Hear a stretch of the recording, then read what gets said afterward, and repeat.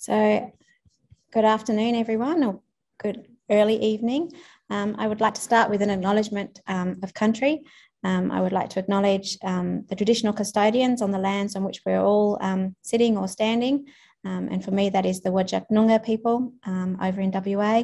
And I'd like to pay my respects to leaders past, present and emerging. So welcome to this AMSI public lecture as part of the BioInfoSummer seminar or summer school. It gives me great pleasure to introduce Associate Professor Aaron Jex, who is based at the Walter and Eliza Hall Institute in Melbourne. He leads an infectious disease research laboratory there and has worked with the Victorian water industry over the past 15 years or more, with a focus on molecular-based diagnostics and systems biology-based studies of Cryptosporidium, Giardia, algae, and of course, of most interest to us at the moment, SARS-CoV-2. He's played a key role in programs through the evaluation of PCR-based diagnostics, development of novel tools to verify positive test results, and the implementation of programs. His team are now developing methods to support wastewater-based detection of high-risk SARS-CoV-2 variants and whole genomic sequencing methods to assist community tracing, which of course translates into how to find COVID through sewerage. So it gives me great pleasure to introduce Aaron to talk to us tonight. Thank you. Thanks a lot.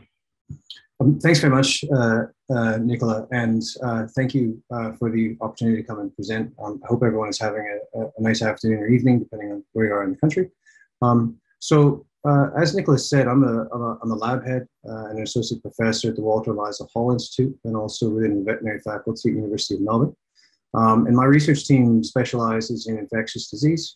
We do a lot of work on trying to understand the basic mechanisms through which infectious organisms, particularly parasites, manage to cause infections, how they survive, how they become resistant to drugs, how to develop new methods to treat against them, how they interact with the host, and a whole range of other different research areas. And a lot of that work involves many of the things you may have been hearing about over the last few days within the informatics seminars, genome sequencing, looking at trying to understand these organisms at a whole cell or whole organism or whole system level, and a lot of intensive computational biology. I've also worked for a number of years within the water industry. And this program that I'm going to talk about today kind of represents, I guess, a blending of both of those interests. I'm going to focus a lot on the overall program and how wastewater testing programs work, but you'll see as we go through a number of different ways in which computational biology, genomics, and a variety of different methods play such a key role in a number of different efforts, including ours, to try and assist with helping to curb this pandemic. And we'll touch on those briefly. I'll try and keep it fairly light in terms of the technical aspects, but of course there'll be time during questions if you'd like more information on some of that. So with that in mind, I'll just do my share screen. And bring the presentation one. There we go. Okay. So one of the things with SARS-CoV-2 that made it quite an interesting organism to work with, an interesting virus, is it has the ability to be shed. It's of course a virus that infects the lungs and causes respiratory distress and disease. But it is able to passage through the intestinal tract and be shed in feces. There's some discussion around whether it may possibly infect the intestinal tract. Irrespective of whether it does or not, you can detect shed virus in fecal material for many weeks after the infection has passed, after there's no longer respiratory signs. And you can potentially use that information for diagnostics. And so this kind of led to a question which arose fairly early on in the pandemic, which was, if you could detect SARS in fecal samples, could you do surveillance of wastewater and sewage systems as a way to identify viral transmission before it shows up at the clinic, or supplement clinical testing, and through that have a better understanding of the spread of virus and potentially try and minimize or mitigate that spread? Wastewater testing is a program that has actually been around in some capacities for quite an extended period of time. Most broadly, some examples include active programs that look for illegal drug use in wastewater testing. In Australia, there are some examples of these programs that are run through Queensland. At this stage in Australia, these aren't used for law enforcement purposes, but rather for understanding usage, basically like health demographics, trying to get an understanding of how common illicit drug use is, what the major problem drugs are, and those sorts of things. For monitoring for invasive or infectious pathogens, there's some research globally and emerging within Australia as well of using wastewater monitoring to detect for antibiotic resistance or antimicrobial resistance genes. One of the big programs that's been running for several decades now has been to do wastewater surveillance for the poliovirus as part of global poliovirus eradication programs. And that's probably the most well-spread or widespread and well-documented use of this sort of method. And there are additional programs that have looked at testing for things like various hepatitis viruses, rotavirus, and so on, and trying to understand whether the levels of virus that's detected in the wastewater system itself tracks well with the prevalence of infections in the community and can be used as an indicator of the prevalence of infections in the community. And this is kind of an example graphic with a study that was done on influenza viruses. It looked at tracking viral detection rates with case rates and showing how they kind of lined up. So as I said, polio is a good test case. This is the most widely used version of the program, or at least it was up until SARS-CoV-2 came along. And that's been quite well taken up through World Health Organization programs across a number of countries around the world, including in Australia, where it gets routinely done by research groups at the Peter Doherty Institute of Infectious Disease.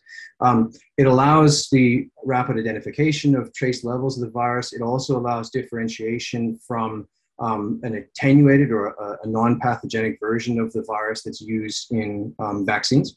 And this really gives a handle on trying to identify minor or small remaining residual focal points of community infection of this virus, as I said, in the approaching efforts to ultimately completely eradicate polio as a human disease.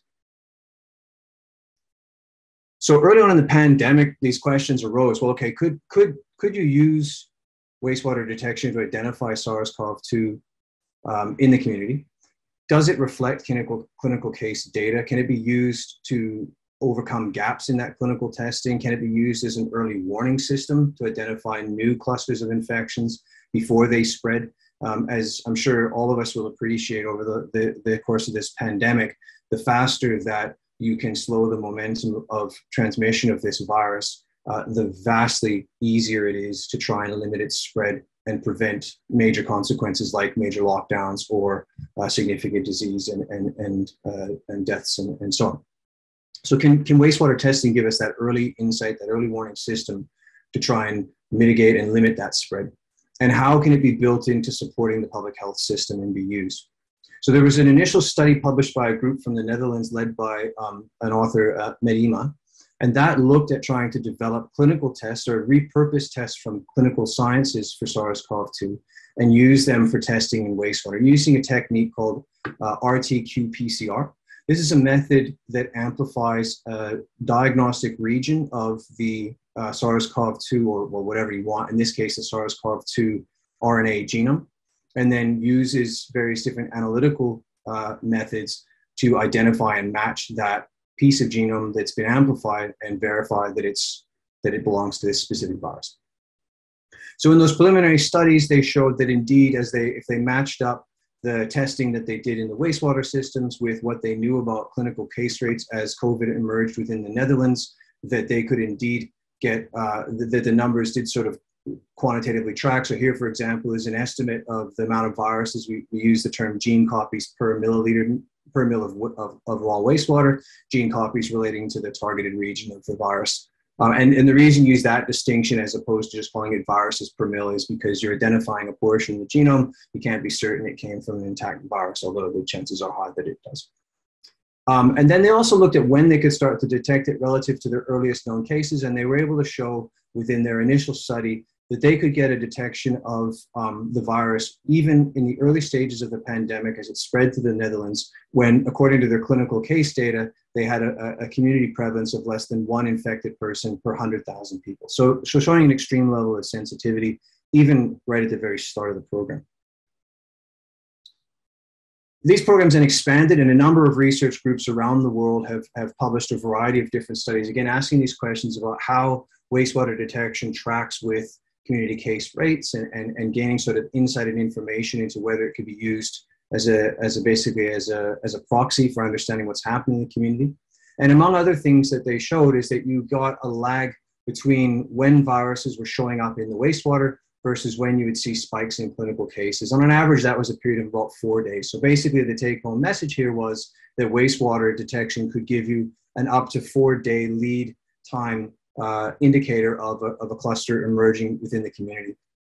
And then various other studies looked at ways to optimize that and looked at, again, trying to refine understanding how to link the levels of virus material they were detecting with the number of cases in the community. In around March of 2020, there was a program developed within Australia called the Colossus Project. This stands for Collaboration on Sewage Surveillance of SARS-CoV-2. This is led by a large research organization called Water Research Australia. Water Research Australia is the funding body that oversees a lot of water industry research programs and kind of coordinates funding between different water authorities and other potential funding partners that have an interest in the water industry. And that basically brought in a number of different state-based programs across, in initial stages, Victoria, South Australia, New South Wales, and New Zealand. There are now programs in West Australia and Northern Territory and Tasmania as well. The program was overall run through WATER by Kelly Hill and Dan Deere. And then within the Victorian node that I'm a part of, that program is administered through the Victorian Department of Health. And that program kind of proceeded through a number of different phases. Firstly, initiating the program, then developing the capacity to do the testing, working out how to integrate it into the public health system, how to understand it, make use of it, and then eventually implementing it into a routine system.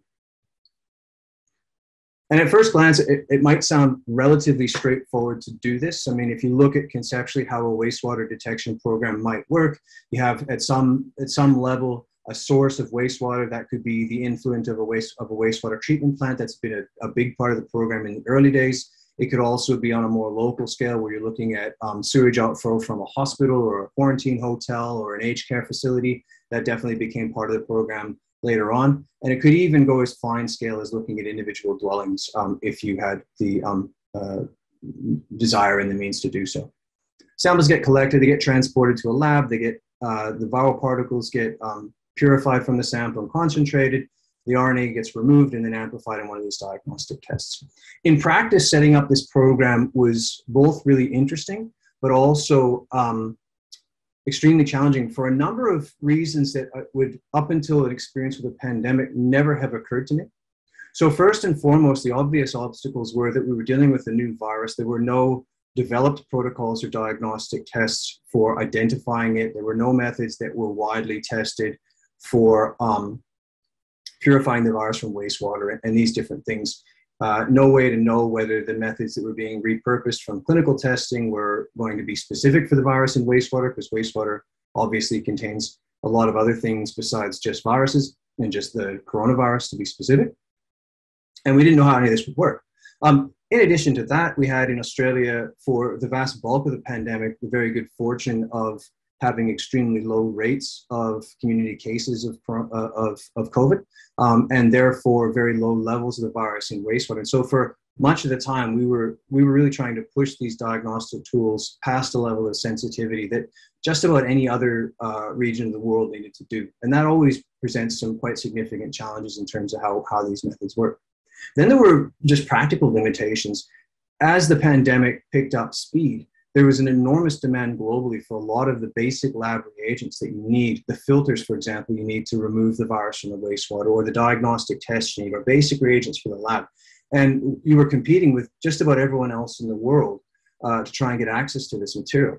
And we had this challenge because it wasn't just a research question that we were interested theoretically in seeing if this would work. This was something that we needed immediately for part of the public health response. And so if we had a potential option that was a good method to use, but it was going to take us 3 or 4 months just to get the filters in the country to be able to do it, then we simply couldn't use that approach. So a lot of the work in the early stages was trying to kind of find just a practical method that would work, that could be used reproducibly and in a wide scale, but also that we could just physically get our hands on the material that we needed to be able to do this, which was really an unusual type of situation. So the kind of analogy that I use, there's often the analogy about trying to build the plane while you fly it. I kind of liken this analogy to trying to build the plane while it's plummeting out of the sky. So a really interesting challenge, and also a really fantastic program to be a part of, from the perspective that it was, from my perspective, science at its absolute best. You had groups from all over the country. They weren't worrying about their intellectual property. They weren't worrying about publications. They weren't worrying about trying to claim status on developing these methods. They were just working together all across the world through social media, through conferences, through workshops, to just share as quickly as they could what they knew and how they could get these programs to work. And that's how science should work. Oftentimes, to be honest, that's not how science does work. So it was really fantastic to be a part of that. In terms of how we got this to work, we ended up going with, and this was done through, ultimately in Victoria, through a commercial service provider called ALS, which has a long history, Australian Laboratory Services, a long history of doing diagnostic testing for the water industry. They used a commercial method developed through a company called Perkin-Elmer. It's, again, one of these RT-qPCR methods. They repurposed a method that was developed by CSIRO to filter the viruses with high level of sensitivity and specificity out of wastewater, and then got the test up and running, and actually ended up with a diagnostic test that was extremely sensitive. The diagnostic test targets a couple different regions of the viral genome, targets something called the nucleocapsid gene. This is a gene that basically makes the outer shell of the virus surface, and then targeted a region called ORF1AB, which has I think an unknown function at this point, but is useful for diagnostics.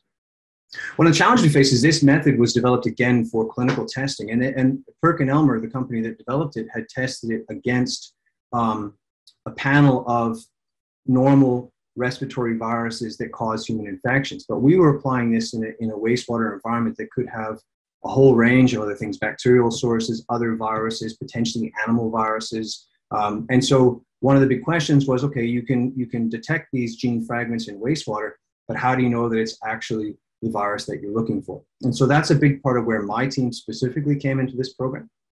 And our job, one of our jobs, was to try and develop methods that would allow us to independently verify that the virus was present, to basically take those gene fragments that the diagnostic kit that ALS was using, and then barcoding them to identify and confirm that they were from the virus. We used a couple of different approaches for that. We used a sequencing method that allowed us to basically determine the complete sequence of those little fragments and then match them back to the original reference genomes for the viruses and show that they matched up. And that was a nice method to use. It confirms the presence of the virus. The downside of this approach is it takes 12 to 48 hours turnaround time. And when you're dealing with public health responses where there's a new cluster or a new detection in some region of the state where we don't know there's any community cases, waiting 48 hours to get confirmation of those results before the Department of Health can act is a problem. So we also worked on a really cool system that I'll touch on a little bit called the CRISPR system, which allowed us to detect and confirm the presence and the identity of these diagnostic fragments in a couple of hours, which meant that if we received a sample in the morning, by the afternoon, we could report confirmation of the identity of the virus back to the Department of Health, and then they could make decisions on how to act on that. These methods work through a couple of different approaches. So the amplicon sequencing approach, I don't want to go too much into the nitty-gritty details of this, but basically you're putting some standardizing the ends of these little RNA fragments with some assay-specific additions, and then you're sequencing that. Then you're matching up those sequences to the virus genome and using that to identify and confirm the presence of the virus. The CRISPR assay is pretty cool. So CRISPR, I don't know how much people in the audience have heard of the CRISPR system. It's beginning to become quite well known in sort of popular science and popular literature because of its phenomenal potential. It was awarded the Nobel Prize for medicine not that long ago. This is a method that's repurposing an enzyme that's actually part of the immune system, or sort of rudimentary immune system of bacteria that they use to defend themselves against viruses. And the way this enzyme works is it identifies little fragments of sequence that in the natural system, bacteria encode in spacers between their genomes, or between their genes. And then when it identifies those little fragments, it cuts them in with the enzyme and breaks them. So basically the idea here is that it remembers viruses that it's encountered in the past. Those little fragments get encoded in its genome, and then it produces these little hairpin structures called guide RNAs that float around in the cell. When they find a viral sequence that matches up, the enzyme breaks that virus down and destroys it, and then it can't replicate. We can artificially repurpose that, and in diagnostics, so this is used, for example, as a really exciting technology in, for example, gene therapy and repairing genes. But in our case, for diagnostics, you can also use it. The way this works is you've got, again, your fragment. This is the same fragment that the PCR I mentioned that ALS is using amplifies. And then we design a little probe, and that probe has the same sequence as a region of the fragment and a little fluorescent dye. And then what happens is that the CRISPR enzyme identifies the region using a guide RNA that we've designed to target that region, identifies it, begins to digest it. And as it does that, it breaks down this little fluorescent reporter, and then we see this increase in fluorescent signal on a machine that'll basically just read that fluorescence, just something that detects fluorescent light in that channel, that wavelength. And so by doing that, you can rapidly confirm the presence of that fragment and confirm that it matches the sequence of the virus you're interested in. And that happens within a process that takes, as I said, a couple of hours.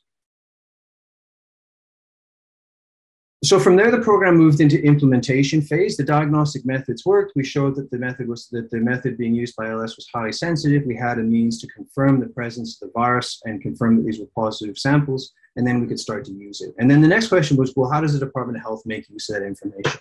And by now, I imagine that many of you will have seen reports in the news of wastewater detections of viral fragments and things like that. There's a variety of different ways the Victorian Department of Health used this system. In part, it was being used as an early detection and warning system. It was used to help inform the the general public about the potential presence of virus in the community, to prompt people to go and get tested if they had symptoms that were associated with COVID. Even in some instances, in some of the regional areas of Victoria, for example, down in Apollo Bay, sometimes sort of, early last year, you had pop-up detections of virus in Apollo Bay that turned out to be linked to a cluster in a meatpacking plant that was just outside of Apollo Bay. And what that did is it prompted the Department of Health to then put pop-up testing centers within the Apollo Bay region. There were some other examples around regional Victoria where this happened in 2020, and do sort of more broad-scale and focused testing. And then use that information to try and again, reduce the spread in the community. So as we look more broadly at the overall program, we've tested many thousands of samples now, and the program expanded. It now covers within Victoria, it covers about 140 different sampling sites across the state. This includes all wastewater treatment plants in the state and a number of sites within the metropolitan area, including as examples, hotels and hospitals and things like that I mentioned. Over the course of testing, we've had many hundred samples that have tested positive. With the genetic methods that we use, we've shown that all of those positive detections, pretty much without exception, were genuine, correct detections and were indeed the virus. And it's played an active role in identifying numerous unknown community clusters within Victoria. I think now there's well over 15 instances over the past 18 months where wastewater-based testing has been the first indication of a growing cluster, either within the metropolitan Melbourne area or within regional Victoria, that then resulted in the detection of clinical cases that had not been previously identified. And that gives a lead-in time to allow the Department of Health to limit spread and to reduce the overall size of the cluster and potentially avoid things like lockdowns and obviously disease and so on. There's a website Department of Health manages that does real-time daily updates on the testing that happens across the state. You can go and look at them. You can look at individual suburbs. You can see and track over the sort of last 28 days all the testing that's been conducted there. One of the really cool elements of the program that led to a lot of the utility of this method and really made this a powerful tool for public health was developed by an associate professor at Monash University, Dave McCarthy. And Dave McCarthy developed this passive sampling device. It's a little absorptive sponge that sits in a 3D printed plastic housing that you can suspend into sewage outflow systems. And the beauty of this system is that it allows you to not just deal with trying to test for the virus in large catchments, or in large treatment plants. So for example, in Melbourne, the two major treatment plants that service nearly all of Melbourne are the Western and Eastern treatment plants. The Western treatment plant out here in kind of the Werribee area, and the Eastern treatment plant down towards Frankston. And these service, so the Western treatment plant covers about 1.5 million people across the entire western suburbs of the city. And the Eastern treatment plant covers about 2.5 million people across the entire eastern suburbs. So from a practical purpose, you have a positive detection at the Eastern treatment plant. How useful is it? Because you can't exactly tell 2.5 million people that there might be virus circulating somewhere in their community. That's not going to be very powerful. So by being able to then work within the network by using these passive, portable, and disposable samplers, you could now break up the metropolitan area into many different sampling sites. You could put these passive samplers outside of quarantine hotels and aged care facilities, and indeed they've been used for exactly that. This is really fantastic. Dave's made this freely available online, and it's being used now across the world. The US military is using this for a variety of different things. It's being used in Europe, it's being used in North America. It's really become an important tool globally in the wastewater program, and it's all through the ingenuity of Dave in inventing it. He even came up with a nice name for it. He calls it the Torpedo, but maybe there will be a better name for it when he starts developing labels, perhaps. Okay, so from there I want to talk a little bit about the next phases of the program that are currently happening. And here you really start to see a lot of how we rely on genomic information and computational biology within this program. So as you well know, I'm sure, as the pandemic has progressed, a number of different viral mutations have evolved and eventually given rise to a number of different viral strains and lineages that have over successional periods become the dominant strain circulating within the global community. The United States, US CDC, and also the World Health Organization developed this system of classification where they talk about variants of interest, variants of concern, and so on, based on the emergence of these variants, their potential to have a pathogenic or effect or to escape the immune response, their rapid emergence as focal clusters, and then eventually their confirmed effect and widespread transmission.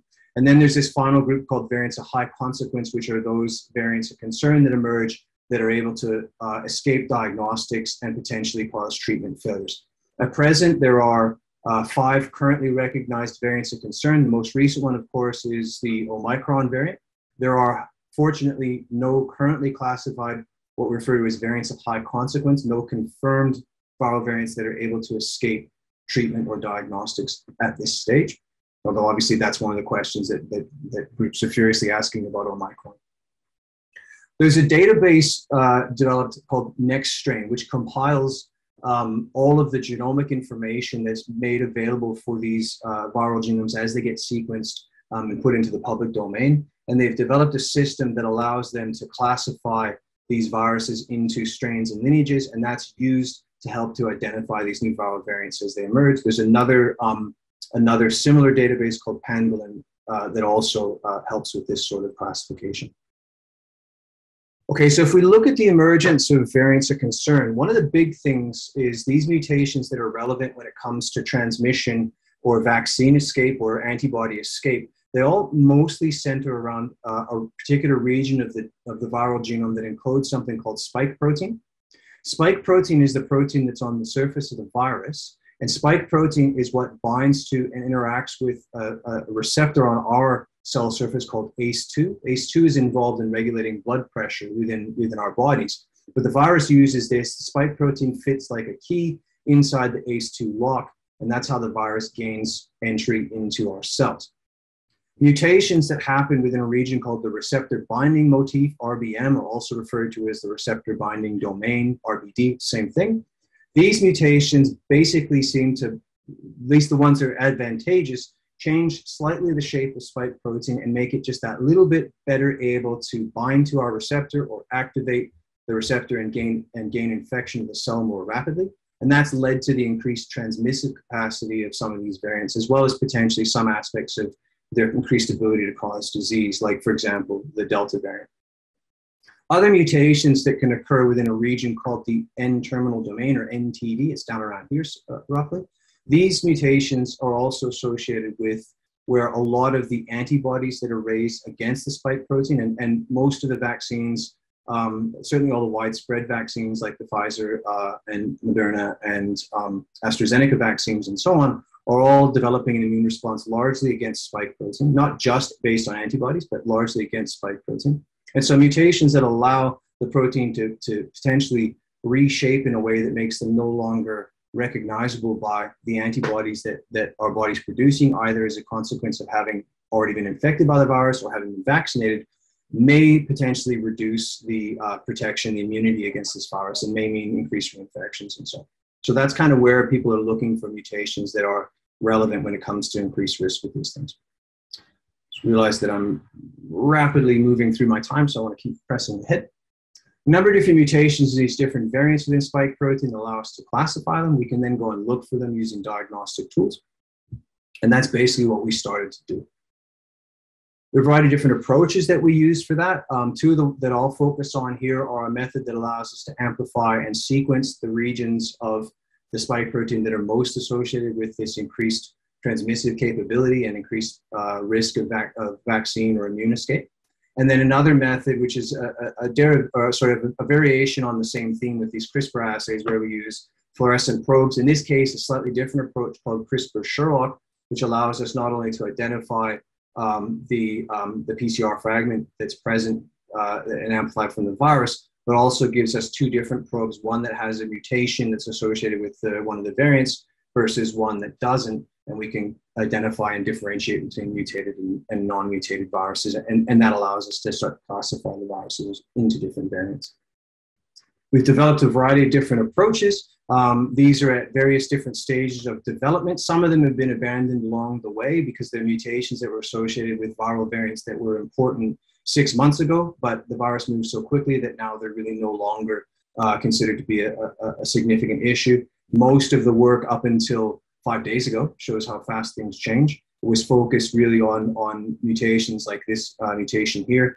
This labeling here has to do with the 474 number is the position in the spike protein where the mutation occurs, and then the letters indicates what the sequence at that position was before the mutation, and then what it becomes after the mutation. And this is just the annotation system that allows us to identify these mutations. So this one here is one that was particularly unique to and associated with the Delta variant. And so that's the one that we've developed up most, and that's through now to implementation phase and being used. And we're currently developing assays for Omicron. So Omicron, I've got this little GIF that came up, this is one of these bizarre things that happened. So on Thursday, and it shows again how fast things change. So on Thursday, I had a meeting with the Department of Health, and we were talking about rolling out this variant detection system and how it would be used. And they were asking me to kind of give them an update on my understanding of kind of the current situation for the spread of these high-risk variants around the world. And I said, exactly these words, basically, because at that point, as far as we knew, it was all just the Delta variant and maybe a little bit of this new variant called Delta Plus. But I sort of used the expression that it's quiet and perhaps maybe a little too quiet. And then 6 hours later, I saw an article in the news about this new variant that was emerging in South Africa. And that's, of course, the Omicron variant. And then within, 24 hours after that, everything got turned on its head. So it shows how quickly some of these things can change. So, of course, I'm sure you will all have heard about this new variant, the Omicron variant. And, of course, there's a lot yet that's not known about this variant, including, truly speaking, how rapidly it spreads. That's still not determined. Whether or not it causes increased disease or even whether it's significantly pathogenic at all. And, of course, one of the big questions, which is whether or not it can be resilient to vaccination or at least be more resilient to vaccination. And a lot of that centers around just this incredible emergence of a large number of mutations within the spike protein at really an unprecedented rate compared to what we've seen with other variants as they've changed. But as I said, there's a heck of a lot that still isn't known about this variant. So we looked through the spike protein and in particular at the regions that I mentioned that were potentially associated with immune escape. This isn't, of course, the only region that can mutate and lead to potential immune escape, but this is one where things tend to concentrate. And there are a variety of different mutations in the Omicron variant that allow it to be differentiated from the from the other variants and the other viruses that are currently circulating. And we can amplify this using this PCR approach and then sequence this region. In addition to that, we've looked at the region that's associated with this receptor binding domain, the part that allows the virus to gain entry into our cells. And there are quite a number of mutations that are unique, at least so far, to the Omicron variant that, again, we can target with our diagnostic tools. Sorry, something happened with my font formatting. It just says increased transmission there if the text is blocked. So we're in the process now of working these tools up, and we've used them quite broadly. We've used these this amplicon sequencing approach for several hundred samples associated with the Delta variant. We've shown we get pretty good detection sensitivity, a couple thousand viruses, or sorry, about 20 or 30,000 viruses in a sampler, with our sensitivity down to about 1,000 viruses. This is in one of these passive sampling devices. To put this into perspective, outside of the current period where we've had large, sort of 1,000 cases a day in Victoria, for the vast bulk of the pandemic, very, very, very few of our wastewater positive detections were detectable at this level, 1,000 viruses or less per sample. These days, it's much more up in this range. The point being, this method works quite well for most detections that we get at the levels we're currently seeing. We've developed a few different assays. We've got an assay that targets this mutation. Oops, that's a typo. That should be 474. This mutation is associated with the Delta variant and allows us to specifically detect that. And then you can use this in parallel with some different controls, one that targets the virus and one that uses an internal standard. And the take-home message from these target-specific assays is that they're much more sensitive. This one's about doubly as sensitive as that sort of broad spectrum approach of amplifying a region of the spike protein and sequencing it. We then added an additional assay for the Delta variant that targets a slightly different region of this nucleocapsid gene, and we get vastly improved sensitivity beyond that. So we can now detect samples at quite trace levels and quantify them and characterize them as the Delta variant. Now, of course, at the moment, just about everything is the Delta variant, so this is more of a proof of principle that it works, rather than an assay that in and of itself is going to be of widespread use. The next step is to now develop and improve these assays to then use them to detect the Omicron variant and then new variants as they emerge. We're in the process of doing that now. So to summarize the variant detection work, and then to move on to the last component of my presentation before I finish, we've developed a couple different assays in parallel that are now ready and beginning to be used, particularly at the initial stages, focusing on major ports of entry and a few other things I'll talk about in the next slide.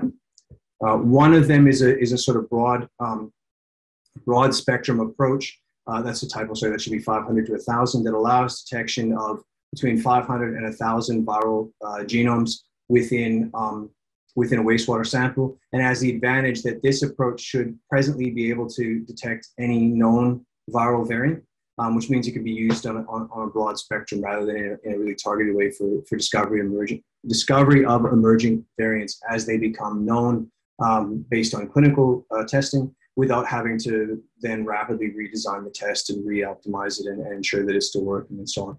The downside of the approach is it's not as sensitive as some of these other methods that we've been working on. The further downside of the approach comes back to the initial issue that we had with the routine monitoring program, which is just the time frame. To use this particular assay, by the time you get a sample, it takes about 48 to 72 hours before you can have a result back to the Department of Health. And for a variant that potentially moves as fast as the Omicron variant might, that's just not good enough. So we're trying to improve that. But then the next step is to then focus on these target-specific assays, develop one specifically for the Omicron variant, which we're doing now, and should hopefully have ready within the next week. And that'll allow us to then have that kind of same-day turnaround that you really need to be able to use this in a routine way. If we then look at how that'll be implemented and how it is being implemented, so a lot of this work is going to focus on passive sampling devices again, and these can be rolled out at a variety of different sites depending on how the Omicron variant and other variants emerge and spread, and how important they prove to be as we gain a better understanding of them. In the initial stages, while at present we don't have current evidence of the Omicron variant circulating within the community, there's been, I think, now 5 cases of Omicron detected in returning travelers in New South Wales, but to my knowledge, none that are associated directly with transmission within the community itself. These methods will be used at airports and at the few remaining quarantine hotels. And then if the hotel quarantine program gets expanded again, then the additional quarantine hotels to look at entry of this viral variant into the area. I'm focusing mostly on Victoria, but I'm speaking on Thursday with a number of members of the Department of Health at each of the states across Australia and other members of the Colossus program to expand this beyond just Victoria. In addition to that, depending again on how the knowledge of the Omicron variant evolves and how serious it proves to be and how significant it proves to be, and then the potential that it may sort of reignite some of the worst parts of the pandemic, then there's also plans to start to use these passive samplers at high-risk sites, again, hospitals, aged care facilities, large construction sites, or other sorts of industry sites where you either have a lot of people in close contact or the potential for large clusters to form through direct contact, meat packing and processing plants and various other places where people are kind of in tight spaces. There's a potential risk there. And then schools as well, especially if, and depending on information, again, on the Omicron variant, if it proves to transmit more readily in younger kids. And then again, depending on how things progress, then it may potentially eventually, hopefully not, but may eventually then roll out to being used routinely across the entire sampling network to gain an understanding of where clusters might emerge, to try and identify them and get on top of them and reduce and limit their spread. Okay, so I've got about 3 more minutes left in my sort of ideal time. I've got about 2 or 3 slides to go, so I should be fine.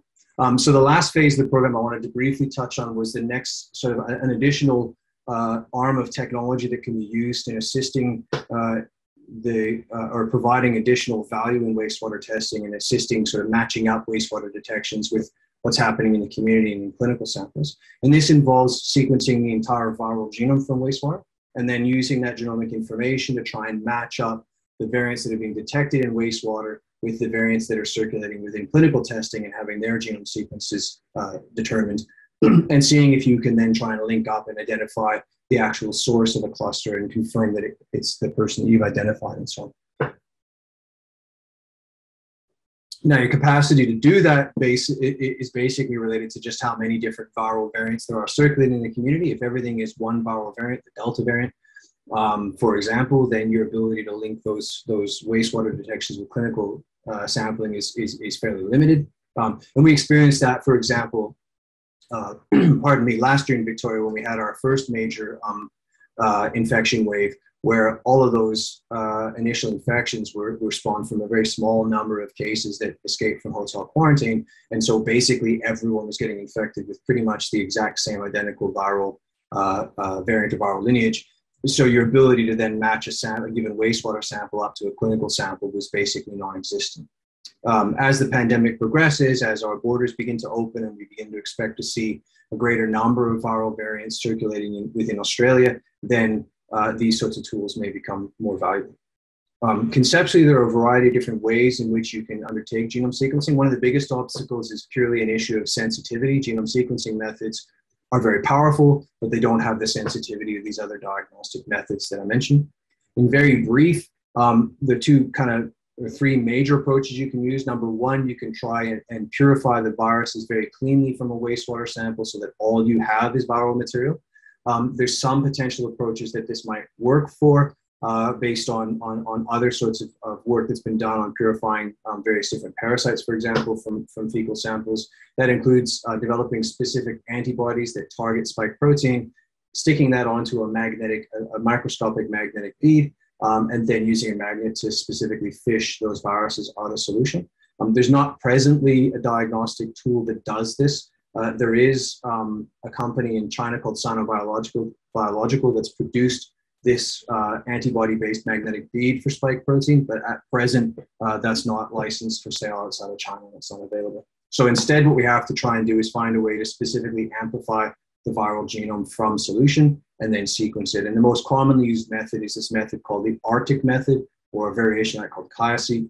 And this basically uses a bunch of PCR reactions, the same sort of basic strategy as our diagnostic approach, but it tiles across the entire genome and generates a whole bunch of these little fragments and then tries to sequence those. The other approach is to use a variation of that, which is using baits, but I won't touch on that.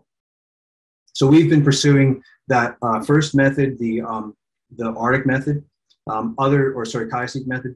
There are other examples around the world of studies that have been published that have used this. They've shown proof in principle that it works. They've shown that the mutations that you identify in these sequences are consistent with the viral variants that are circulating in the local community and can be used to basically link up to variants that you know are present. They give reasonably good performance at a reasonable level of sensitivity within the context of the sorts of viral loads that are circulating in the communities where they've been tried. Particularly, they've been used mostly in the United States and in Europe, where, of course, unfortunately, they have much more. Unfortunately for them, obviously, we're fortunate for us that we don't have those levels of viral infections. But unfortunately for them, they have much higher viral loads than we do, and that means that they can use these sorts of tools. We tried to apply these methods in Australia, and up until a few months ago, really within Victoria, the levels of virus material that we were getting was not enough to make this possible. That now is both through improving the methods and also through increased rates of transmission from the Delta variant no longer the case, and we can now use this. When they work well. This was an example of a sample that was detected in wastewater in Australia, probably I think about 8 months ago or so. And by doing the sequencing, even in this case where we only got partial coverage, this is a schematic representation of the viral genome. This little blue wavy line here shows regions of the genome that have been sequenced, and then the larger the number, basically the larger the redundancy of sequencing we've had, and where you see just nothing, that means we weren't able to capture that part of the genome. So despite having patchy coverage of the genome in that initial experiment, we were able to identify a number of mutations within some of these key genes, including the spike protein gene. And then we could match those mutations up to websites like the Next Strain website that I mentioned. We could identify a number of mutations that were present. And when we took these 4 mutations, for example, collectively, we were actually able to show that there was a known viral variant that had this specific combination of mutations. And that was one that was called the IOTA variant, which was not circulating anymore, but was circulating around that time. Sorry, this was actually late 2020. And had some evidence that it was able to escape vaccine or antibody detection. In this case, we think this was actually likely to be fragments from a recent traveler, and the Department of Health was able to track down the most likely source of that. But it just shows the kind of power of these tools. We've since broadened that program, and we now been using that much more routinely recently. We've sequenced about 20 or 30 genomes now, but we're expanding that to many hundreds. Presently, it works quite well. It has been quite successful in identifying the viral variants. At the moment, everything we've been detecting is Delta, the Delta variant, but nonetheless, these tools are in place. So finally, with my concluding slide, within the routine wastewater surveillance program that we developed, that proved to be a highly sensitive, specific, and accurate method, and it's been noted by the Department of Health as being incredibly important in their public health response. And of course, that's not just my group that's involved in that. That is many groups across Victoria and around Australia that I'll acknowledge at the end. But it has proved that this method can be quite useful and very valuable. One of the challenges going forward with routine monitoring is kind of adjusting to, in air quotes, the new normal, which is, as I said, previously, the circumstances in Australia was one where we had quite low levels of viruses in the environment, and detecting virus in wastewater was a relatively rare event, such that you could use it to identify new clusters.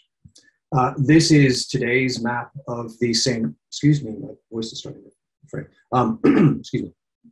This same map from the Department of Health website today.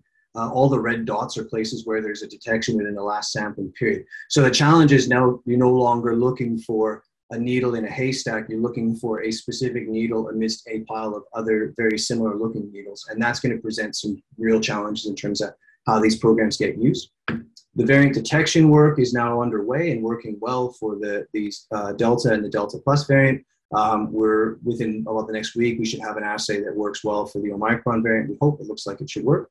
And that surveillance program is beginning to roll out now. And then the whole genome program, sequencing program is working, it's available, and it's part of the ongoing work that we're doing. So with that, I'll finish. I'd like to acknowledge an enormous number of people that have contributed to this work. Obviously within my team, I've had a really fantastic group of people that have spent quite long hours, both doing the monitoring work and then also developing up these tools. And it's been really fantastic to see the contributions that they've made. And I know they've really enjoyed being part of the program. A number of people within WEHI that have contributed to the program. Of course, two of our major contacts at the Department of Health, Rachel Poon and Monica Nolan. Dave for his fantastic work on the passive samplers, many other players within Melbourne Water and SC Water that have provided a lot of advice and played really important roles in developing these programs across the country as well, within South Australia, for example, within New South Wales, our colleagues at the Peter Doherty Institute and Water Research Australia, and many, many others. Thank you very much. Thank you, Aaron. I think we've got some, if anyone has any questions for Aaron, please put them in the Q&A. And we have some already. From Monica, what was the number or proportion of false negatives in the wastewater testing? That's a good question. So there's not really any way for us to measure false negatives because the problem is we are using the most sensitive tool that we have. So if we miss a virus, there's no way for us to know that. From a public health perspective, we've erred on the side of trying to detect everything we possibly can. But there will be a limit to detection that we just don't have the capacity to measure. And unfortunately, that's where we're at. We can't measure below the tools that we have to be able to say. And do you expect whole genome testing to play a greater role in the future as it becomes more widely used? I think it will, especially if I mean, it kind of is a bit of forecasting of what's going to happen with the pandemic over the next 12 months. And of course, nobody knows that, and certainly not me. But I think I could predict that the most likely thing we'll see is over at least the early stages of next year, as we increasingly open the borders for the country and increasingly kind of learn to, I guess, for lack of a better term, learn to kind of live with low-level transmission. Obviously, when we have high rates of vaccination and everything else, you'd expect that there will be a lot more variety of viral variants that will be circulating. And there, I think, in particular, the genome sequencing approaches would be quite valuable. And last one, where can we go to learn more about this project and similar ones from around the world? Is there a website? Yep, that's a good question. So the Colossus program, there's a website on the Water Research Australia their site. So if you search Colossus, the important thing there is it's not spelled the normal way. It's COLOSSOS, not US. There's quite a bit of information in the program there. Department of Health Victorian Department of Health has a website that talks about the wastewater monitoring program in and of itself. Beyond that, if you're interested in wastewater programs around the world, probably your best place to look, there's not one spot that's kind of collates it all, but is to look on websites like Google Scholar and look at where people are publishing. And that's kind of your best resource. There's not really one specific community resource that kind of brings all of this together. But most of the programs have websites that you can find. If you do Google for wastewater and COVID or something, you'll find them too. And on the topic, I guess, of global collaboration, I assume that, are you still first testing for the presence of SARS-CoV-2 in wastewater and then going and looking for the specific variants? Or are you now going straight out and looking for the variants themselves? No, it's the first. So it's still the case that the front line of the program is the routine testing. And then where a sample is detected as being positive for the virus, then that sample will get sent to my lab for doing the variant detection work, at least within Victoria at the moment. The reason for that is one, a capacity. So there's many thousands of samples being tested, and my lab is a research lab. So it's ALS in Victoria, for example, that has the capacity to do that large scale surveillance. We just don't. So that's why that gets done. And I should not just say that, they're also experts in doing those diagnostic services, and that's what they're really strong at. So it makes sense for them to do it. And then is that also how it's happening in other countries around the world as well, that they're doing just a generic test for the presence of COVID and then looking for the specific variants? Yeah, that's a good question. It varies. So I think the variant detection work is at different levels of development in different areas of the world. I think most of them would probably still be doing the same kind of frontline conventional diagnostic because it's the most efficient. There's a bit more involved processes to go into to do the variant detection work. So you want to do that only on samples that you know contain virus to kind of cut down the workload. I do know that the United Kingdom, for example, has widespread variant detection programs, and they've got that rolled out across the country, or series of countries in the case of the UK. The European Union is developing it, but I don't know the exact status of those programs at this point. I'm just going to keep asking questions. I've got a lot. And the sequencing that you're doing, is that the Illumina short read? And are you thinking about going to long read so that you can? Do you need to go to long read? Yeah, it's a good question. So we are focused mostly on the short read sequencing approaches. And the primary reason for that is because we've mostly focused our methods on developing methods that are the most sensitive. And it tends to be much easier to sensitively amplify small pieces of genomes rather than large pieces. You just lose efficiency and sensitivity as a consequence of that. And so we focused on generating small pieces. Where I think it might be necessary to start to use those longer sequencing technologies and try and generate longer fragments of virus RNA is particularly when we start to want to unpick a variety of viral variants that are circulating in the community and are detected together within an individual sample. So where you want to try and basically say, okay, I've got a number of different mutations on these little read fragments, but how do I basically pull that apart and work out which one belongs to what genome and what that means in terms of the different viral variants that are present. And there you want longer pieces of sequence because you then have multiple mutations on the same piece of DNA that you know belong to the same virus, and just makes that process of identifying those more minor variants just that much more feasible. So I think that's where we would probably look to start expanding into some of those longer read technologies. But the sensitivity issue is a challenge on that. And one final question from me. Are you getting quicker at creating the tests to find the different variants? Yep. Yes, we are. Partly because we're getting pretty good experience on what a good test looks like. Partly because we don't have to kind of do all the background, like just working out because there are many hundreds of biomedical companies that produce the types of reagents that you use in these tests, and they don't all perform exactly the same way in every situation. So part of the initial setup is just trying to work out the optimal method. Once you kind of have that, then just adjusting it to detect a slightly different mutation is you've got 90% of the job already done. That's part of it. The other part is that we are actively compiling information on emerging variants and sort of scanning the literature and scanning sites like the Next Strain site and some of the others for the emergence of new variants, and trying to kind of pre-predict which ones we think, basically trying to virtually design the assays that we need and then have them ready to order as soon as it proves that these ones, this is one we need to be kind of aware of, and then we start to work. So we're kind of getting better at both of those things for sure. Okay, great. I don't think there's been any more questions come into the Q&A, so it's just as well I had lots. Thank you very much for a very interesting talk. And this talk will also be available later on the AMSI YouTube, and I'm going to force my year 10 son to sit and watch it to see if he can understand it. Good. Very much. Okay, that's fantastic. And I think you have my email address. If anyone else on the call wants to contact me for any reason, I'm more than happy for you to forward my email address onto them. Great. Thank you very much, Aaron. Thank you. Thanks a lot. I really appreciate it, and it's been a lot of fun, and I hope others enjoyed it. It's been great. Thank you. Thank you.